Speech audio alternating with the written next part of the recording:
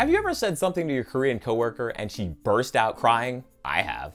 My name's Terrence. I'm a software developer, personal development coach, and world traveler who's made a lot of mistakes. I taught English in South Korea for 3 years. Towards the end of my 3rd year, my school renovated the English teaching center and we had to temporarily move to another building. As a team, we worked together to move everything, and afterwards, the English center looked like an empty warehouse. Towards the end of the move, I walked into the English center and saw one of my coworkers, teacher Nami, sitting on a flattened cardboard box in the middle of the floor. She was happily working when I looked at her and said, "Koji."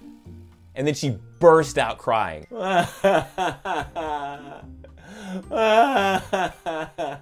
Whoopsies! One of my other coworkers ran in and said, "Teacher Terrence, what did you do?"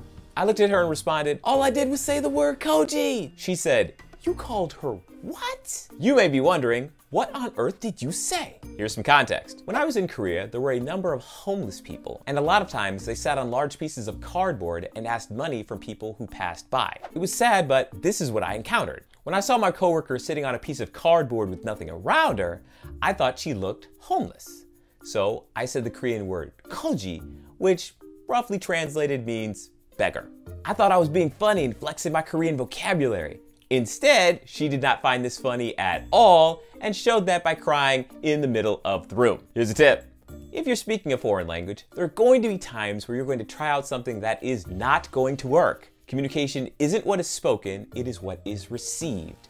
There's nothing wrong flexing your language skills, but be better than me. Keep it classy. I tried to apologize to my coworker in English. "I'm sorry, I didn't mean to say that you were a beggar, but that you just looked like a beggar given the circumstances." This apology didn't really help. Later that evening, we had a teacher dinner, and all of the employees from our school got together to eat, drink, and relax. As soon as I sat down at the English teacher's table, the other American teacher at the school said to me, "Terrence, what did you do to teacher Nami?" Dang, can't a brother get a little bit of grace? I told her what happened and that I tried to make a joke in Korean that was not funny and said, "Teacher Nami is awesome. I was not trying to hurt her feelings." And then sincerely apologized to teacher Nami in Korean. "Nami 선생님, 정말 죄송합니다."